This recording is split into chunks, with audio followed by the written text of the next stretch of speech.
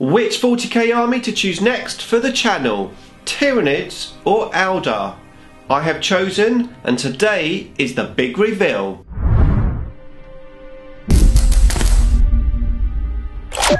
Nick speaking, and welcome to this video. Right, a few weeks ago I did a poll on the channel asking which army you would like to see next on the channel. The results are in, and they're quite interesting results. I'm going to share that and also reveal which army you are going to see on the channel next. Before that though, if you would like to keep up to date with the wonders of Warhammer 40k, then please subscribe and hit the bell button so you don't miss an upload. Okay, so I've almost exclusively played Necrons in 8th edition, both with the Index and the Codex.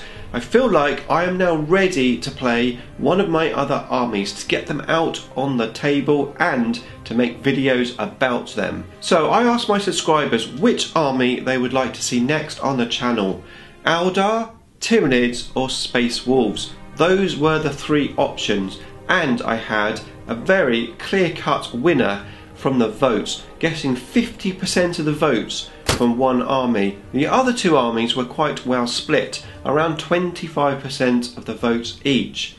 Now, have you ever been in the position where you can't decide for yourself what to do? So you let the dice guards decide, or you flip a coin, or you ask someone else's opinion. When they give you that opinion, when the dice decide what you should do, all of a sudden you want to do the opposite. Well, that happened to me. Now, the clear-cut winner of the poll was Tyranids, with 50% of the votes, Eldar and Space Wolves both having 25% of the votes each.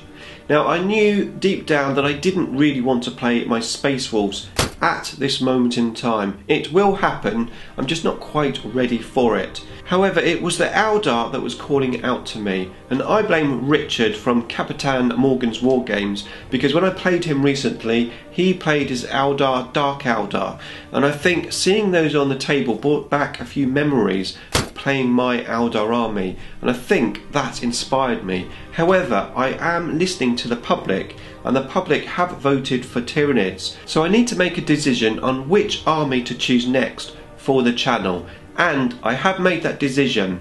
So the army that I'm going to choose for the channel next is going to be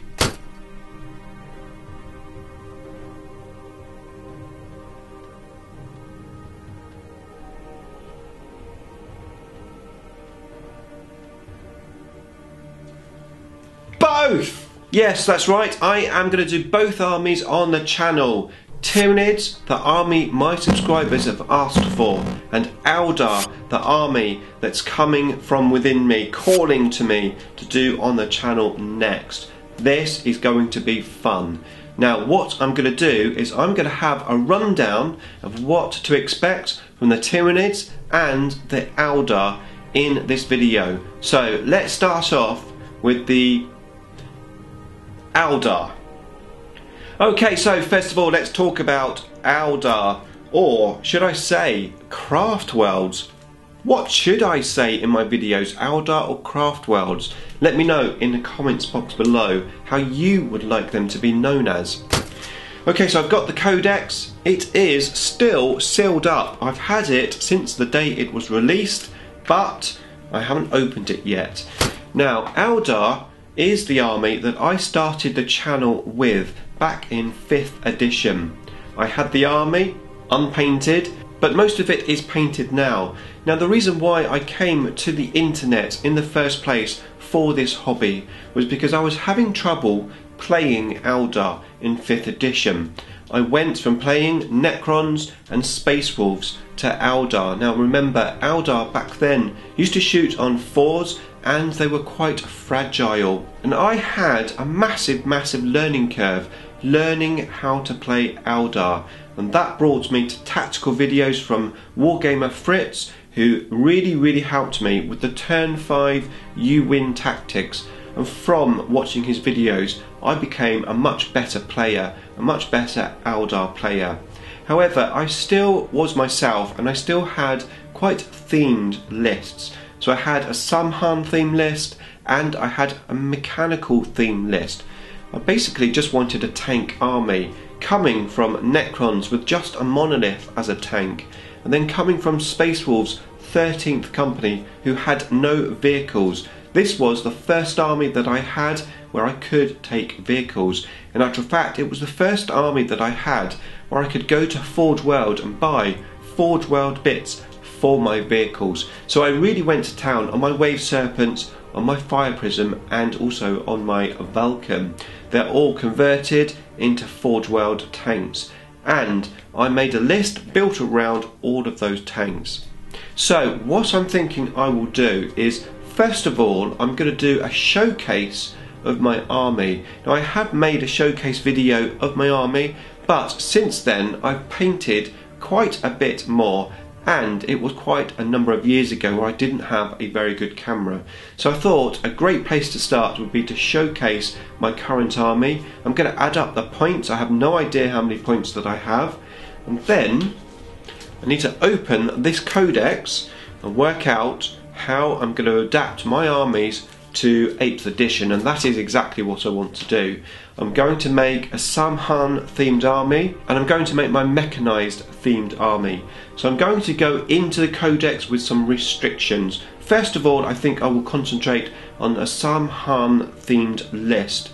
That is what my army is based around originally. However, it's not painted like Samhan, so I've got my own colour scheme, my own craft world, the Idic craft world, and I can use them as any craft world faction that I wish. So that is what's going to happen with the Eldar. I'm very excited about it, very excited to get it on the table. However, there's also the bugs. Okay, so Tyranid time. So I have actually played 2 games of Tyranids in 8th edition. I played a very small game in the Index, and then I played a 1000 points game in the Codex. They were just fun games. I didn't really plan the armies too much. I just put some models on the table and had a game.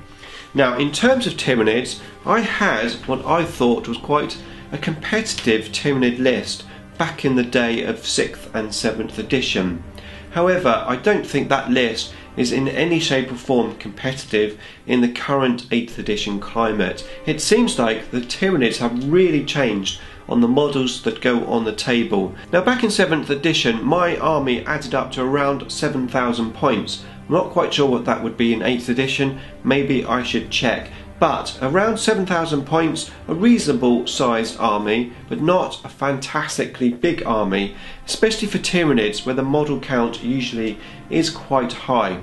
So I don't necessarily have all of the models that maybe you would need for 8th edition.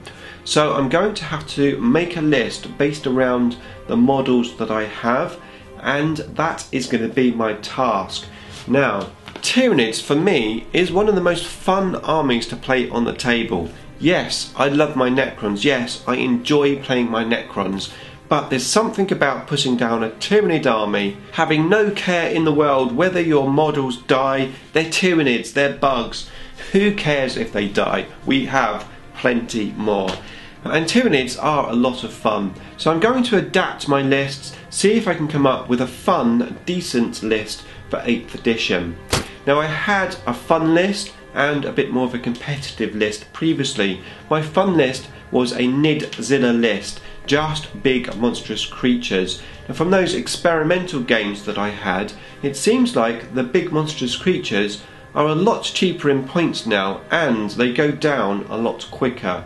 So adapting that list with the model count that I have might be a little bit more difficult. I might have to go Nidzilla and Swarm maybe in the same list. Either way, it's going to be fun and I'm really looking forward to it. So I hope you guys are looking forward to both Tyranids and Eldar on the channel. So lots of new content coming to the channel. Monday will still be Necron Monday. That will not change. However, Tyranids and Eldar are coming soon. Now, if you enjoyed this video and you are looking forward to the new videos, then please consider subscribing. Hit my icon at the end of the video so you can keep up to date with the wonders of Warhammer 40k. Beam me up.